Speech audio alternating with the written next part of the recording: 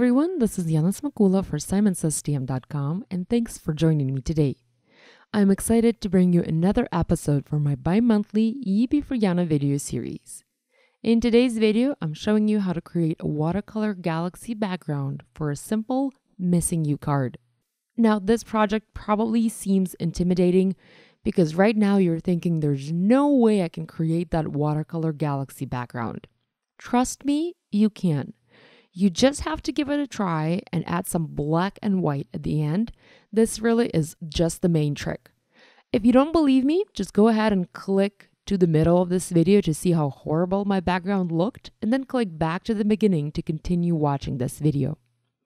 I do apologize for my voice. I am just back from SimonsSTM Create event that took place this past weekend in Columbus, and I did a lot of talking there, so my voice is probably still in Columbus while I am already back in Phoenix.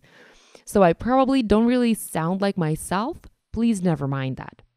I'm going to use a new Woodland Critters stamp set from Pretty Pink Posh to stamp an adorable bear and a little deer to create a scene.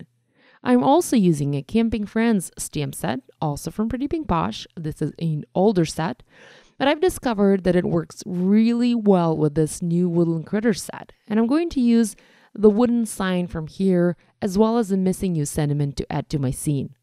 This set has a lot of great images, like that tent, that can work well with the critters. Another set I'm using today is called Seeing Stars, and it is from SimonsSTM. It is an older set from one of Simon's card kits, and it's a fantastic one to use when creating galaxy backgrounds.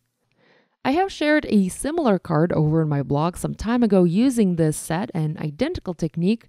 You are seeing it on the screen right now. It's one of my most favorite projects, and it also got a lot of comments about the background. So I thought it would be a good idea to show you how to make this background, how to create that watercolor galaxy.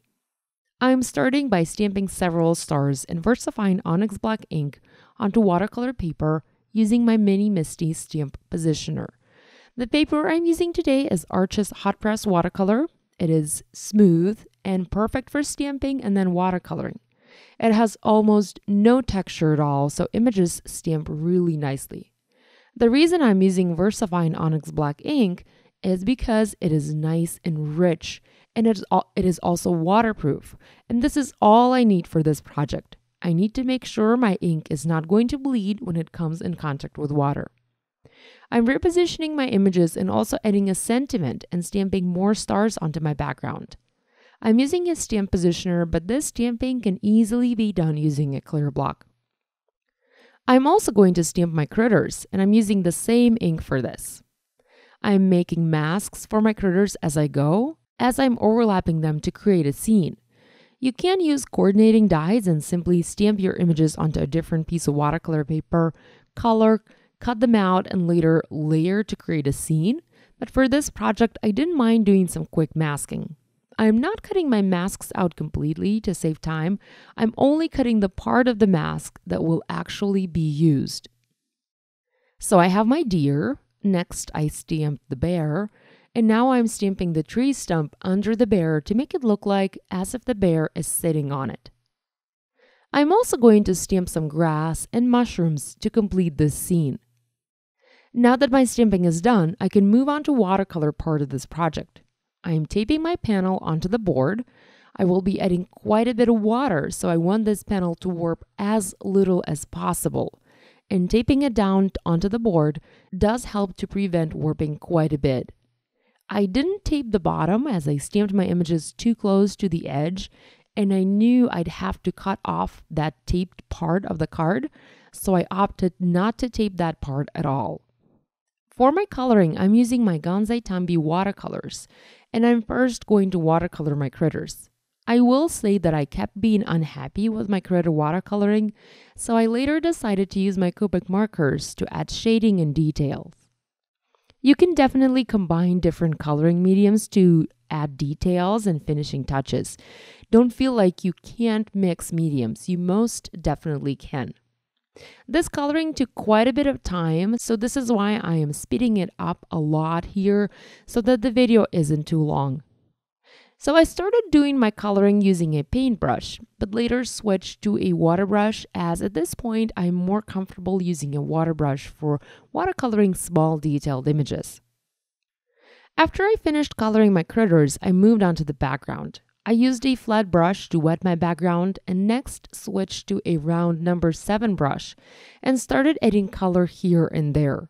I started with blue and dropped it onto my wet background and also added yellow in the same way, making sure not to mix the two together to avoid getting that green shade. Because my background was wet, I didn't have to do a lot of work and the paper did all the work for me. My pigment traveled on the paper and created beautiful, soft spots of color. I used my heat tool and dried this layer. Next, I came in with more blue, this time a more saturated color, and again added it onto the background. I didn't wet the background this time. From now on, I only worked on a dry background. I used a heat tool and again dried this layer.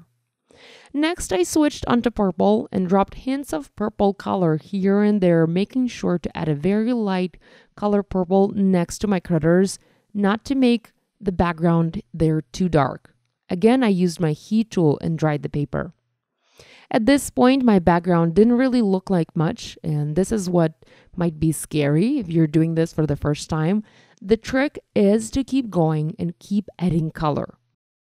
So I'm going to continue adding color to my background and continue drying the panel in between each color.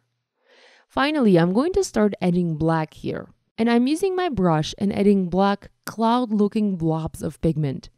I'm avoiding adding too much next to my critters and also next to the sentiment.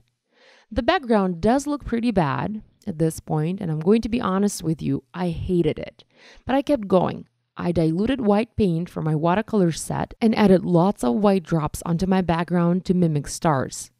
After I dried this layer, white ended up looking very pale. But that didn't bother me, as I knew I could fix it.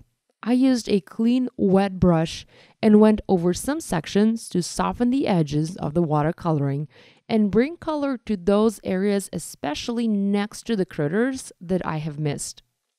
To intensify the white, I used a white gel pen and outlined nearly all of those white dots. I also added a few dots where I felt I needed more and made some of my dots larger and some smaller.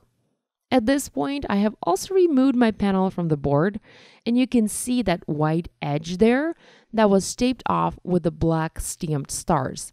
I really like that edge, and if you have an edge like that on all 4 sides, you can even keep it for a nice looking effect. But I later trimmed mine, so I only had a watercolor panel left.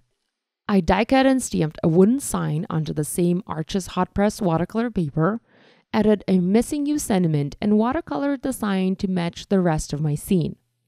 I have also foam mounted my watercolor panel onto an A2 top folding card base. I have trimmed the panel to be 4 by 5.5 inches and foam mounted the stamped and die cut sign on top. I used black foam tape to make sure it wouldn't be visible on the card.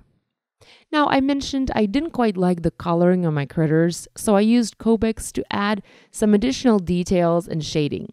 I used an R20 marker and added blush, and also used several colors of brown to intensify the shadows on my bear, and also a green marker to fix the grass.